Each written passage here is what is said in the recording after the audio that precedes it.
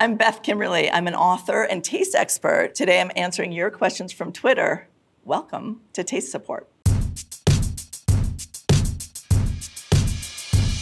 First up, All Out of Coffee asks, can someone please explain to me the difference between tart and sour tastes? Here's something for you, they're the same. But in the professional tasting industry, we use the term sour, but we don't just use sour. We use the terms lactic sour, basic sour, or acetic sour. Acetic sour is the type of sour that you're getting from things like vinegar. Lactic sour is the type of sour that you're getting from things like buttermilk or yogurt. And basic sour, that is the sour of citric acid or something citrus on your mouth. This is from Eileen Terrell, and she's asking, could someone please explain to me the science of why blue raspberry is by far the best fruit flavor, even though blue raspberry isn't even real? So in the food industry, a flavor house is where product developers and food scientists go to source flavors. Sometimes they go to a flavor house and say, hey, I want an orange, but I want it to be more of a mandarin orange, and it needs to be cooked, and I'd like it this level of sweet and this level of sour. Sometimes the flavor house has a library of flavors that you can choose from. So blue raspberry might have been one of those wacky flavors that the flavor house developed or came from the mind of a scientist. If you try blue raspberry, I'm not sure about this, but I almost wonder if somebody took raspberry and combined it with grape. All right, so we have a question from Deontay. Does anyone have remedies for bringing taste and smell back to 100% after COVID? Crying face. It's been almost a year and I'm still suffering. One of the things that you can do is practice. You can get yourself some essential oils in a range of different flavors. And what you're gonna do is just pass them under your nose. Just take little bunny sniffs, not too much. And then you're gonna tell yourself, okay, that's lemongrass. What's gonna happen is slowly but surely you're gonna trigger your memory and your brain to sort of remember what that was. Here's the thing, it will come back. A lot of people have had sort of phantom smells or weird smells as a result of COVID, but we're now seeing that in time goes away and you can train yourself to come back a little bit faster. All right, we've got a question from Roshibi. I ate so much sour candy that my tongue is raw and it hurts now. I love sour candy so much. Why did it have to betray me like this? I feel your pain, but on the outside of sour candy is something called citric acid. And it's those little crystals when you have something sour that get into your, literally, papillae, your tongue, right? It can eat away at the roof of your mouth, it can eat away your tongue. So whatever sour candy you're eating, it might be a little extreme. All right, next question. And this is from Super 70 Sports. I don't know what Sharkleberry Fin is, but one thing I know, it is definitely not a f***ing flavor. And Super 70 Sports is also including a picture of, oh my gosh, it's like a classic Kool-Aid pack with the pitcher guy riding a shark. At the top, it says Sharkleberry Fin. It also says it's pink. Okay, so we're getting some clues here. What flavor would this be? It is not a flavor, but this is a way for food companies to own a flavor because I see Sharkleberry Fin TM. And it looks like this was produced, I don't know, in the 80s or something. And so they probably didn't get the memo that shark fin is illegal, number one. Number two, I think you do want to cue your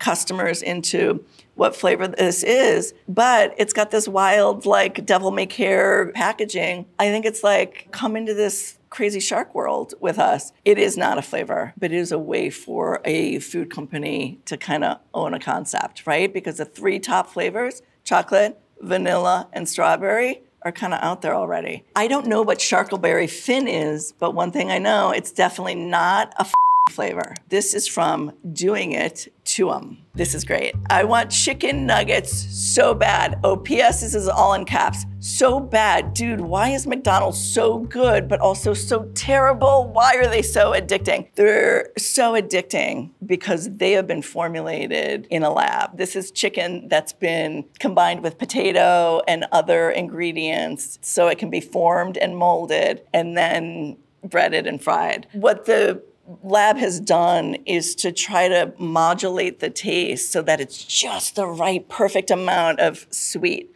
and salty and sour and bitter and umami, right? So those are the 5 basic tastes. When you can combine them in just the right way, foods are addicting.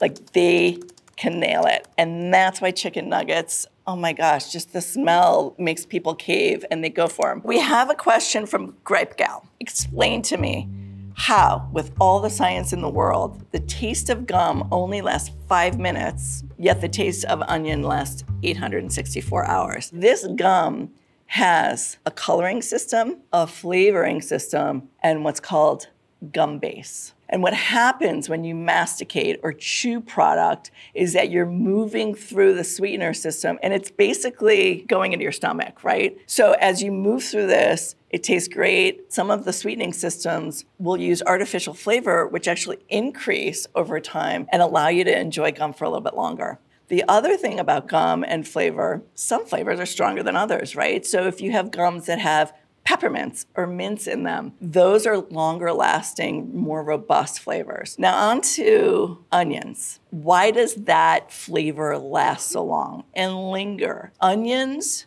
garlic, they contain sulfur. And those flavors, as opposed to just dissolving and going into your stomach, those flavors actually get into your bloodstream. And so if you've ever had a large dose of garlic and then smelled your skin the next day, you're exuding that garlic flavor. When you're chewing gum, the flavors are dissolving. And simply put, they're not going anywhere else but your stomach. They're breaking down. Whereas for onions and garlic, those flavors are staying in your system, perhaps for days, depending on how much you ate. All right, now we have a question from BKRU Zavon. How does the tongue know different tastes?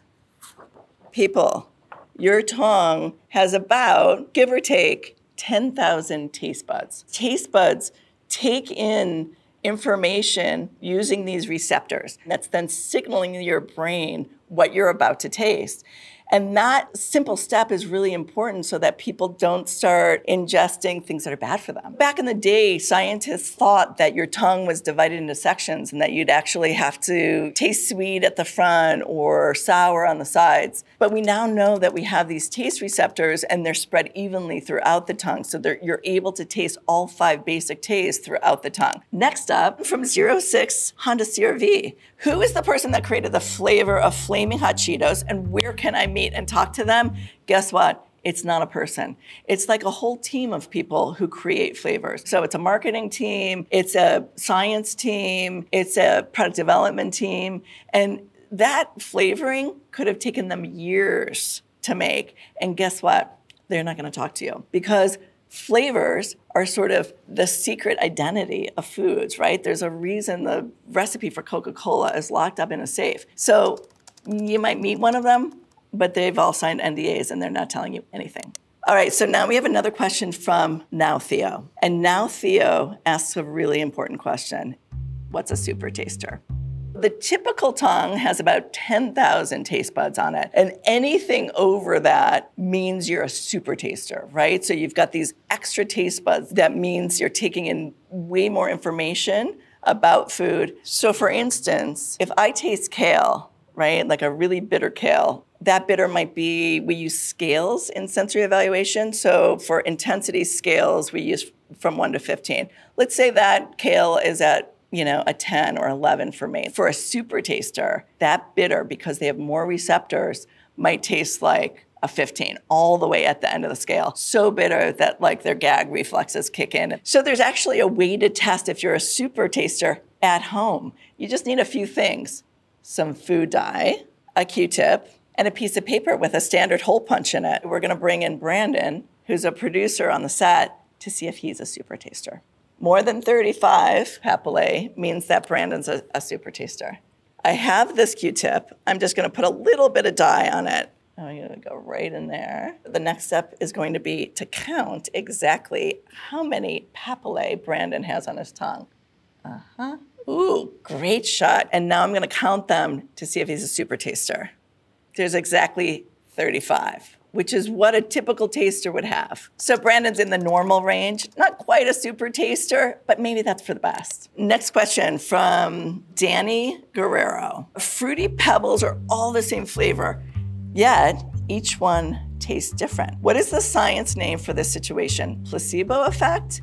Good guess, but it's actually not. The Fruity Pebbles are all the same flavor. It's probably a combination of fruit, so it could be cherry, strawberry, grape, let's say. But the colors are different. Your mind interprets those or takes that information in as those being different, different flavors. A really interesting test was done with wine experts. And they gave wine experts white wine colored with red dye. And these experts, every single one of them, thought that white wine was red wine because of the red dye. And the interesting thing is, we eat with our eyes. And so we get fooled all the time, even professional tasters. Fooling consumers is something that consumer packaged goods companies have been doing for a long time. It's a way of saving costs. There's a reason Fruity Pebbles don't have individual flavors. The other thing is that flavor does something really interesting. It's called migration. So if you had an orange one and a green one, eventually over time, they'd start tasting all the same.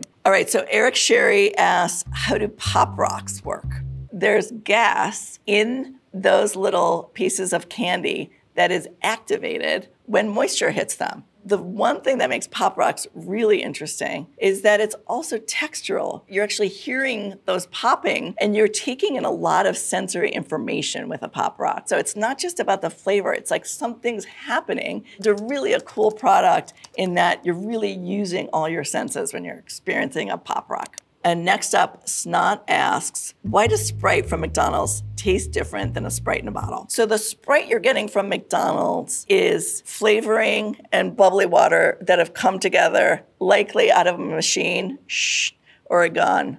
And Sprite that's in a bottle comes from a manufacturing plant and has sort of a different profile. Packaging, whether it's a bottle, a cardboard box, or a film wrapper, oftentimes have flavors associated with them. Where do those, flavors and or aromas come from? They can come from the inks. They can come from the plastics. So one of the sort of misunderstood things is that Sprite that comes out of a gun would taste like Sprite in a bottle. The ingredients in the actual Sprite drink might be the same, but the Sprite bottle could have some flavors that come from the actual packaging.